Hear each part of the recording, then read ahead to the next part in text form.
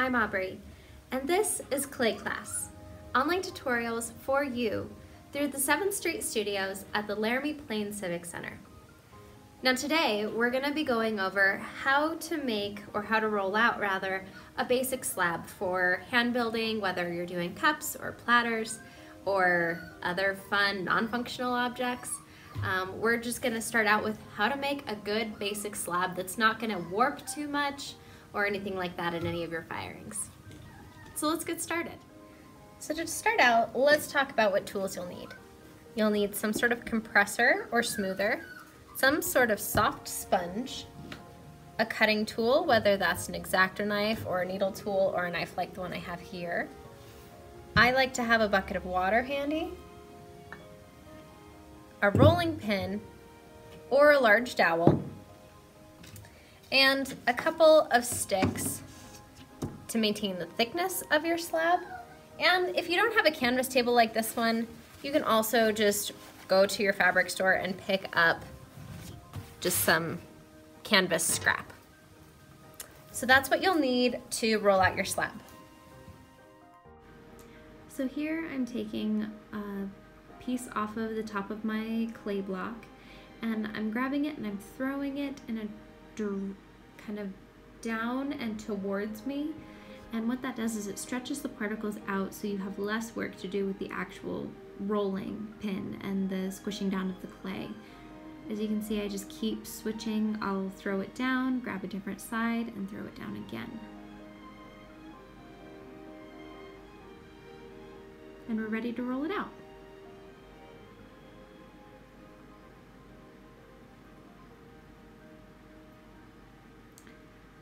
So now I'm going to kind of even out. That middle part is a little thicker than the edges, so I'm going to just start in the middle and push that clay to the edges so it's a little more evenly spread across. Flip it and do the same thing on the other side, rolling in both directions. This is really important to kind of help with warping in the firing or anything that you make with this clay afterwards.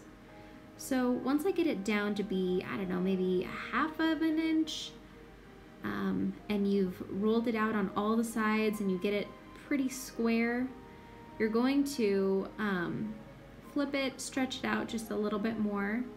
Make sure you have a nice plasticity to check the consistency of the clay. And then you're going to take your rulers, and you see how my rulers are my clay's too wide for my rolling pin. So I'm going to take those rough edges off, slide my rulers to the edge of my slab, and then continue to roll. What this does is it keeps your clay a consistent thickness all the way through. You don't have thin spots and thick spots. It's all going to be about 1/4 inch thick.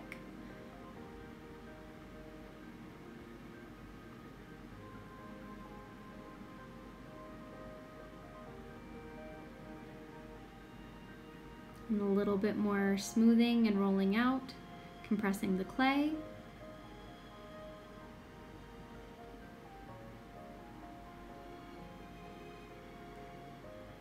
So now that we're compressing our slab, I like to take a very, very lightly damp sponge and just smooth the surface of my clay. And then I take my compressing tool and I just run it one direction over the clay, and then I do it at an angle, and then I had a little spot on the clay I wanted to clean up. Smooth it out, and then I'll go the other direction. Again, this helps with warping anything that you might make with your slab afterwards. And then flip it over and do the same on the opposite side.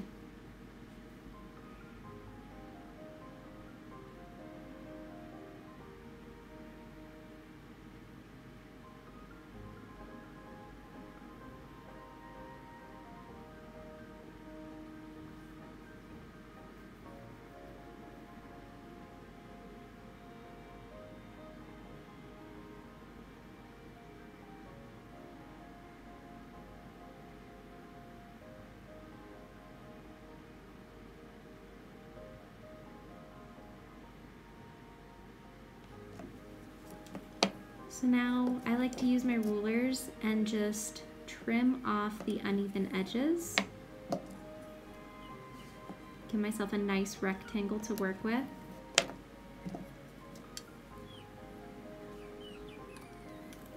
You see that nice consistent edge there, and you know that you have rolled out your slab properly. And then do one quick smooth, flip it over, smooth it out again, and you're ready to go.